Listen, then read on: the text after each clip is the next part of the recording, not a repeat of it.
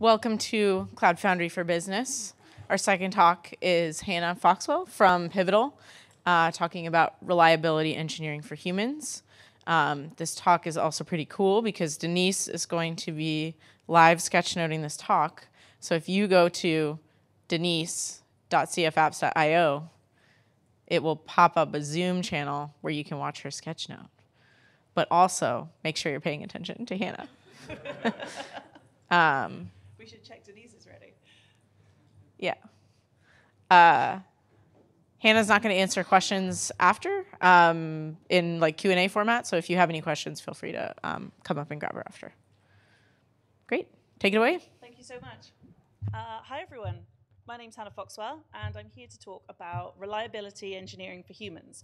Or to put it another way, is site reliability engineering good for you? So I want to start today by talking a little bit about why I became interested in SRE and SRE practices. Because when Google published the SRE book in 2016, this is what I heard. You don't need SRE unless you're the size of Google. And so I pretty much ignored it for the next 2 years until something changed my mind. After the SRE book was published, I noticed some ripple effects happening in the DevOps community. So previously where we called our teams ops or our teammates operators, they then became the DevOps team, and the awful job title of DevOps engineer came into being. And then I noticed that actually all of these people were being rebranded again, and they were becoming site reliability engineers. And I was like, okay, fair enough. Naming things is hard. And I'm a bit of a traditionalist, and I've always believed that DevOps is not a job title. So rebranding these teams to site reliability engineers, that kind of made sense to me. And that was really my experience of SRE until the beginning of 2018 when I joined Pivotal. And I was on a call with PagerDuty and our CloudOps team, and we were looking into the data that PagerDuty had collected about how Pivotal, the CloudOps team within Pivotal, were responding to incidents and managing their on-call. And PagerDuty have this dashboard called Operations Health Management. And it derives a health score from all of your kind of alerting, all of the incidents that come through from your platform to PagerDuty. And it takes into account things like actually how many times were you paged out of hours? How many times was your sleep disrupted? How many times was your evening at home disrupted? And how many of these incidents were resolved quickly without intervention? How many of these incidents were real incidents that impacted your users? And what the data is showing you right here, so this line at the top, it's showing you the health score derived from all of those aspects, the amount of kind of human impact of those on-call routines, improved dramatically through the course of 2017. So it starts just above 20 as a health score, which is really, really bad. I hope are there folks from CloudOps team here? I'm going to say, sorry, it was really, really bad in 2017. But it improved dramatically to, we've got a health score of over 90 by the end of 2017. So to kind of summarize it and show it in a more simple way, the things that we saw happen over the course of those 12 months were improved team health.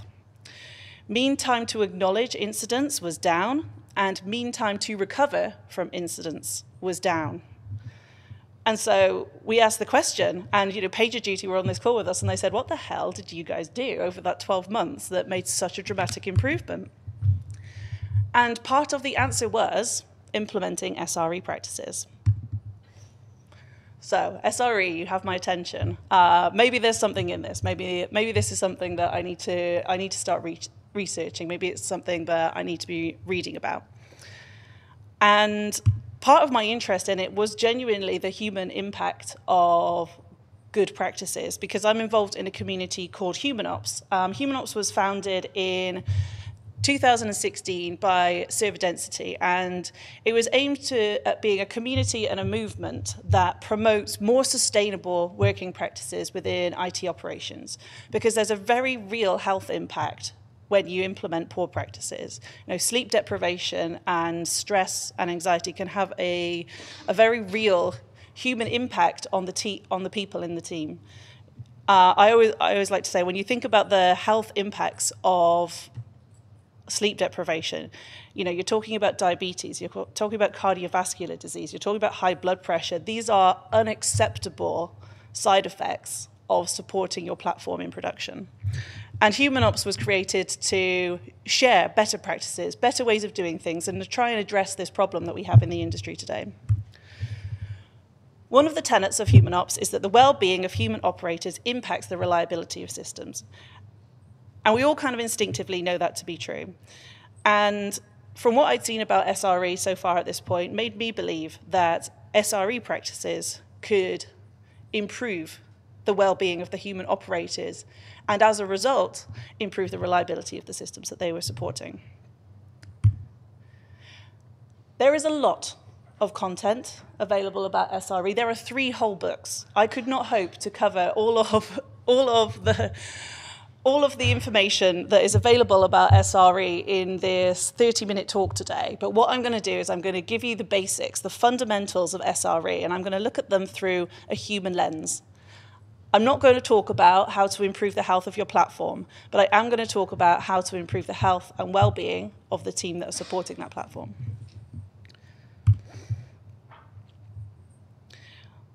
So SRE, as it was defined by Google, is what happens when a software engineer is tasked with what used to be called operations. And we are going through an evolution in operations because we're going through an evolution in our businesses. We are more and more dependent on software and on software services and on the platforms that run underneath them to actually operate our businesses, to actually serve our users day in, day out. And so getting better at this is important. It's business critical. We can't continue to do things the way we've always done. One of the fundamental aspects of SRE is the acceptance that failure is normal. Any system of any reasonable complexity will experience some kind of failure at some point in time.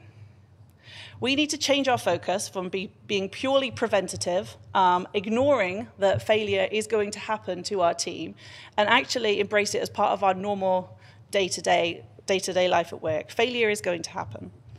But saying that, reliability is fundamental to whatever service you're providing, whether that be to your customers, to your colleagues internally, whether you're supporting a platform that serves your application developers. The reliability of the service you provide is fundamental to its success. You're not going to be able to delight your users with new features if your service is down. And the velocity of delivery is increasingly important. We want to be able to experiment. We want to be able to prove the value of new features, and we want to be able to do that quickly in a production environment. But here I am saying that reliability is fundamental, so surely we should be slowing down. Surely we should be more careful, because surely having a service available is better than nothing at all, even if it doesn't have all of the new features that we're also excited about shipping. So how do we reconcile these really 2 opposing aims? SRE gives us some tools that help us do that. So I'm going to talk very briefly about SLIs, SLOs, and error budgets, because these 3 things really, for me, are the core of SRE practices. An SLO is a service level objective, and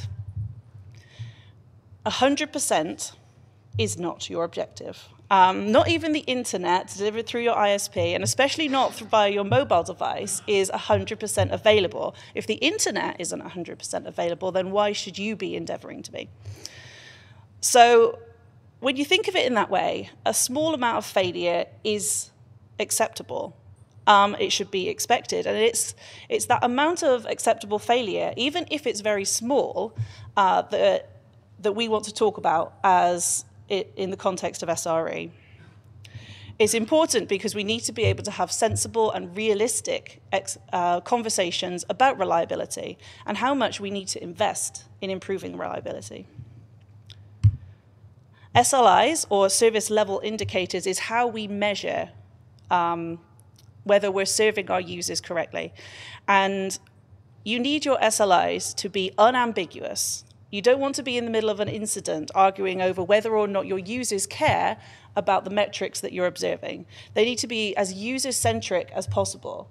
If you're measuring your service level indicators and it's saying that you're not providing the service you need to, then that should be a black and white decision. So spending some time and defining your service level indicators so that they're user-centric is really important. And then finally, error budget. So error budget is the inverse of your service level objective. So if you have a service level objective of, say, 4 nines, 99.99% availability, that means you've got a 0.01% error budget. This is the amount of acceptable failure within your system. And that's really important because now you have something that you can measure. And you can embrace failure as a normal part of your day job. You can say, am I still within my error budget? And if I am, then that's okay, because actually we've had a conversation about this and then we've agreed that 100% is not our target.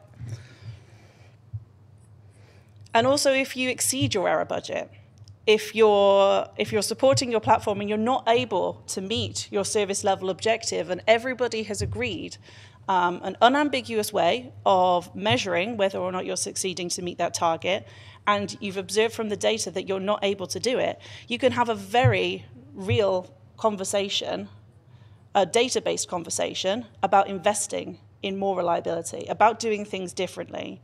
Instead of it being based on feelings and emotions, you're actually saying, well, we've agreed that this is the level that our users need. And so we need to do something differently to meet our user needs. I'm going to go through each of these concepts in a little bit more detail with some of the practices you might want to implement behind the scenes. So we've established that 100% availability is not your target. So what is your target?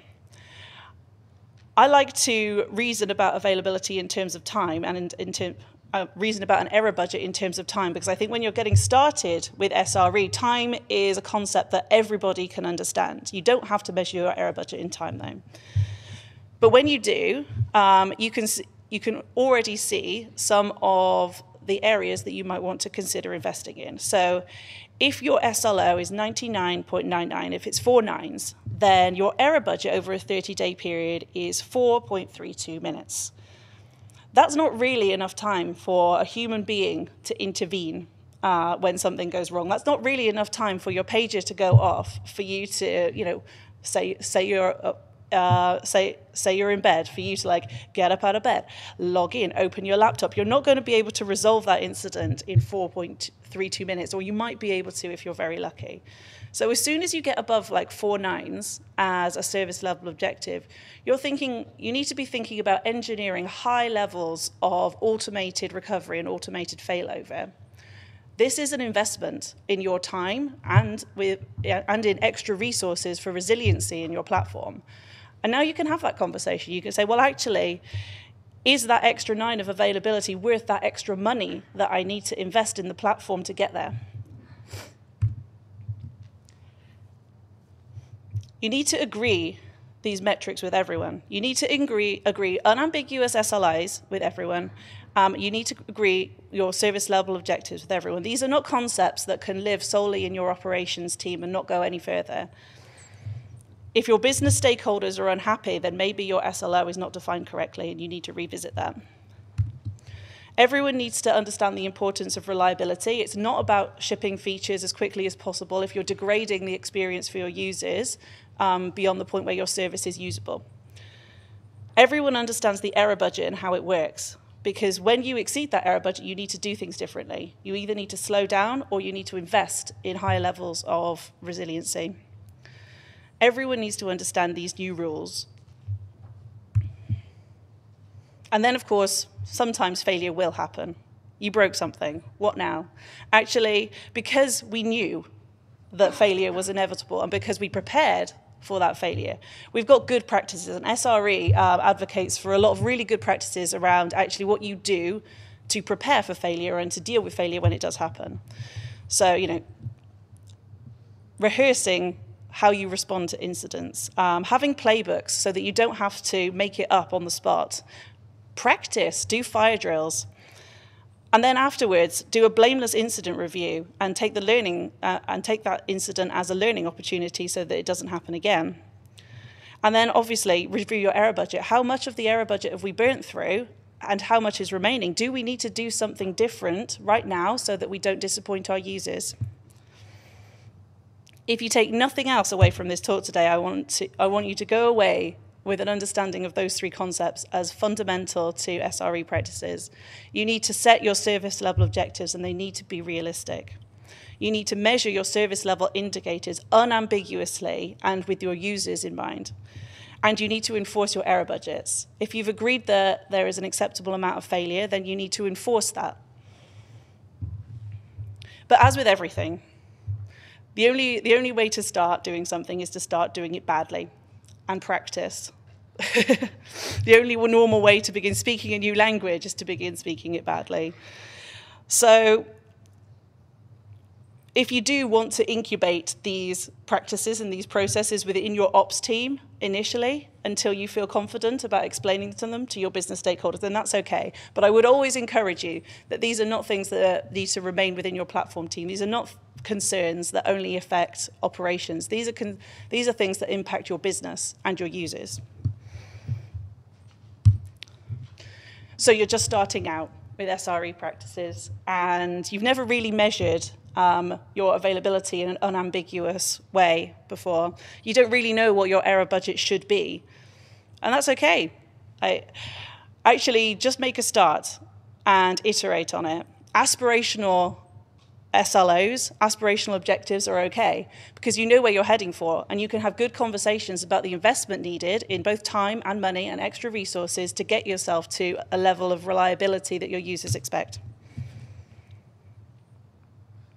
However, overachieving on your objectives is less okay. So say your target was 3 nines, 99.9% available, and actually you're achieving 5 nines because it's a mature platform. You fixed most of the niggles. It's just running. It's really healthy. What could you be doing differently? What could you be doing differently with that error budget? What could you be doing differently to save your company money? Have you over-provisioned your environment? Have you got unnecessary levels of complexity?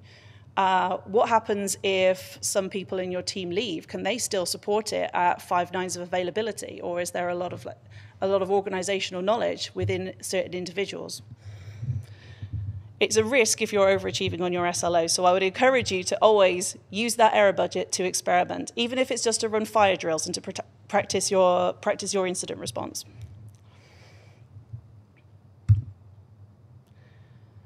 We need to make a commitment not to overinvest and overcomplicate our platforms beyond what is required to our businesses. It's very easy to feel afraid of failures and incidents and outages because that's the environment that we've grown up in. Every failure has been viewed as a catastrophe. But actually, when we do overinvest, and every single business I've worked with has over-provisioned their hardware so dramatically, it's kind of hilarious and kind of troubling when you think about the amount of redundant resources that are sat around in our data centers today. By overinvesting, we not only waste time and resources and money right now, but we waste time and money and resources for the duration of that platform's existence. Every time you overcomplicate or over-engineer a solution, you're going to pay for it in the maintenance of that over the life cycle until it's decommissioned. Best tweet of the year so far, in my opinion. A DevOps engineer walks into a bar, puts the bartender in a Docker container, puts Kubernetes behind the bar and spins up 1,000 bartenders, orders 1 beer. So this to me completely, and there's a reason why this resonates with so many people, because we love to play with the shiny new thing. We love to try new tools and technologies. We have an awful tendency for over-engineering. And actually, every time we do that, we're impacting our business because the time and the resources and the money that you're using to over-engineer those solutions could be spent on innovating for your users. It could be spent on building new businesses and experimenting. So I've talked a lot about data and metrics, and I've talked a bit about money, but I haven't talked a lot about the humans yet, so apologies for that, and I'm going to get on. I'm going to get to that now. I want to start by talking about psychological safety. So psychological safety is defined as a shared belief that a team is safe for interpersonal risk-taking. And another definition is that psychological safety is a belief that one will not be punished or humiliated for speaking up with ideas, questions, concerns, or mistakes. And it's been shown that psychological safety is incredibly important for team effectiveness.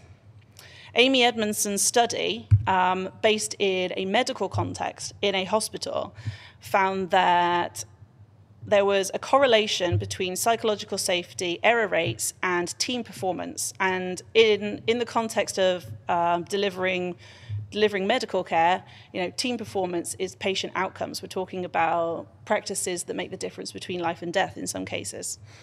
It was found that actually higher psychological safety correlated to higher error rates. So the more safe people felt, the higher the error rates within their department. However, higher error rates correlated to higher team performance and better patient outcomes. So there was an inverse correlation between error rates and team performance. And the reason was the teams that had low psychological safety had the same amount of errors as everyone else. They were just less able to talk about it, less able to raise their concerns, less able to share their experiences and learn from each other. So actually, the ability to talk about failure is very powerful for improving team performance, because it means you can actually have those open and honest conversations, and you can improve the safety within the environment of the team. And Google found exactly the same thing. Google's Project Aristotle investigated across Google all of the different factors that affected a team's overall performance. They wanted to find what were the things that really differentiated the high-performing teams from the average-performing teams. And they found the same thing. It was team psychological safety that made a difference between the high performers and everyone else. So I have a hypothesis to share with you today. Amy Edmondson's studies and many others since have shown that psychological safety improves innovation within teams, increases learning from mistakes, and boosts employee engagement. We also know that SRE practices advocate for the acceptance of failure, learning from failure, measuring of failure, so that we can make informed decisions.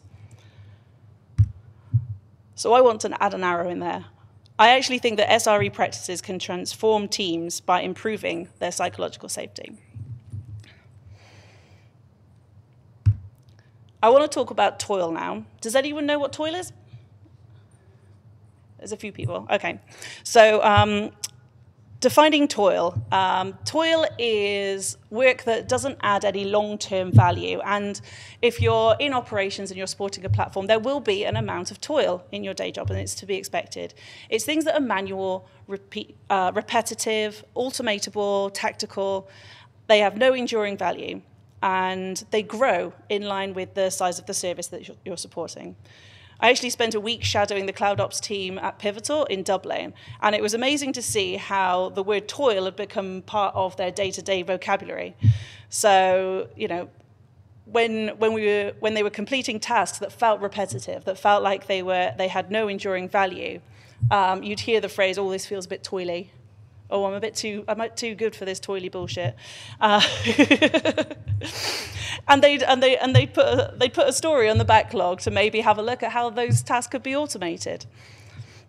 And I've worked in teams where, honestly, the toil, the manual work associated with keeping the lights on was not just someone's day job, it was more than their day job. I didn't have time to automate myself out of a job. I didn't even have time to eat. And that's how it feels for a lot of teams. And that's what happens when you leave toil unchecked, because it will grow, and it will become your full-time job.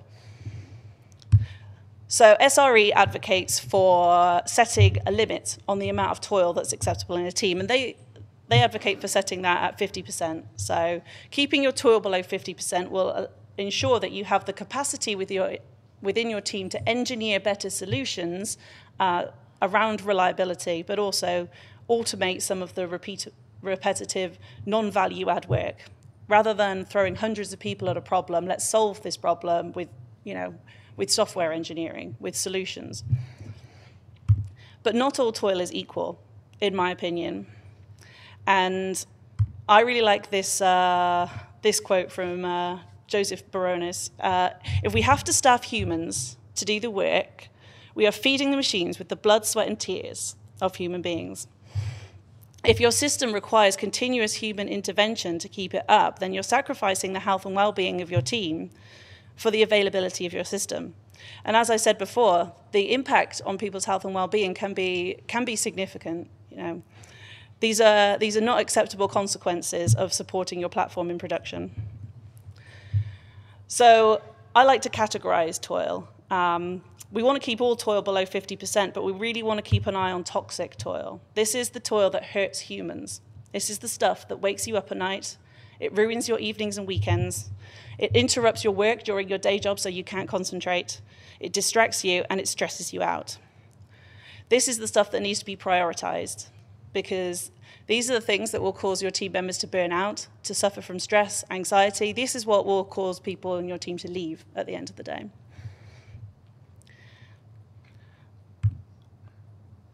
We ran a team meeting a couple of months ago where we wanted to look at whether or not the needs of the team were being met. And it said that all models are lies, but some are useful. And I find Maslow's hierarchy of needs to be a useful model. It's not perfect, but it's useful in this context. And Maslow's hierarchy of needs, it talks about the needs we have as humans. So our basic needs, physiological needs, we need food, we need water, we need sleep. Once those needs are met, we become more concerned with our safety and our security. And when those needs are met, we look for our social needs. Do I belong here? Am I part of a group? And then really individual needs, like actually, how do I feel about myself? And am I the best version of myself that I could be? And we started talking about actually what aspects of our jobs impacted some of our fundamental needs as humans. Things like, am I getting enough sleep? Is my schedule sustainable? Am I afraid to fail, or do I feel safe to speak up when I don't know something? Do I spend enough time with my friends and family? Do I enjoy working with my coworkers? Do I feel like I'm good at my job? Do I have the opportunity to be good at my job? Thinking about things like toil, it's an incredibly frustrating situation for a talented engineer to be in, doing repetitive manual work when they could be doing so much more. And one of the most interesting things was the team identified the ability to continue learning as one of the kind of top tier needs. Like that's what makes them feel that they're being the best version of themselves, this ability to continue learning and to continue growing. So this is my second hypothesis. That SRE practices can transform teams by meeting employees' needs, both the physiological needs, actually, are we looking at that toxic toil that's waking people up at night? Are we addressing that with engineering solutions? Do we feel safe to fail? Do we know that we'll be supported when failure inevitably happens, or will we be blamed? Do we have enough time to spend with our friends and family, and do we feel like we can be open and honest with our colleagues? Do we belong here? Am I getting better at my job? Do I have the ability and the time to be good at my job? And can I continue learning? Do I have enough time in my day to try new things and to experiment?